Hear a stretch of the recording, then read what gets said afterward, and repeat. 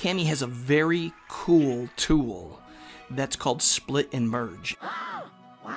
And it allows you to take two different presentations, whether they're PDFs or not, and then split them and merge them together, or maybe you only want a certain number of pages and create an assignment from a PDF that you already have. So let's look deep into this. I'm going to give you the link so that you're able to go directly to the Kami Tools page. So that's going to be in the description. But also, what I want to make sure that you understand is that you can get to this if you're in a Kami document already. So if you want to get to these tools and you were in a document already, you would go to the top right where it says menu and click on split and merge documents. So if you wanted to do this with a document that you already had open, you would just click on that. It would process, you would go to split and merge. And so what would happen is the document that you were just on would get loaded, and you can see it down below here.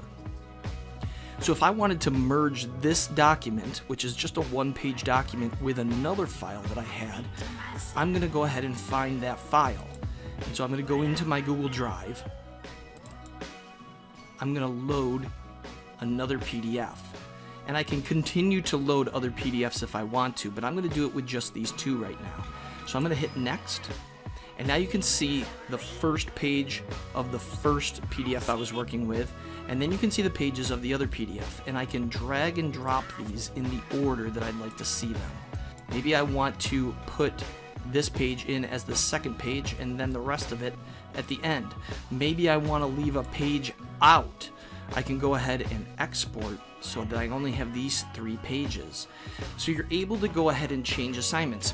Maybe I want the beginning 2 pages as one assignment and then the second 2 pages as a second assignment.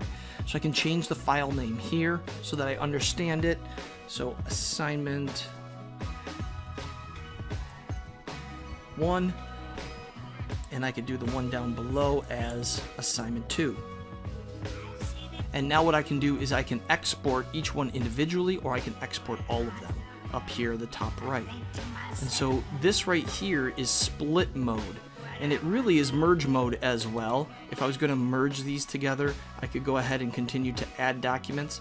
And this is just another way for you to see that you don't have to add them from Google Drive. If you hit the plus sign, you're going to be able to add them from your PC or your computer as well.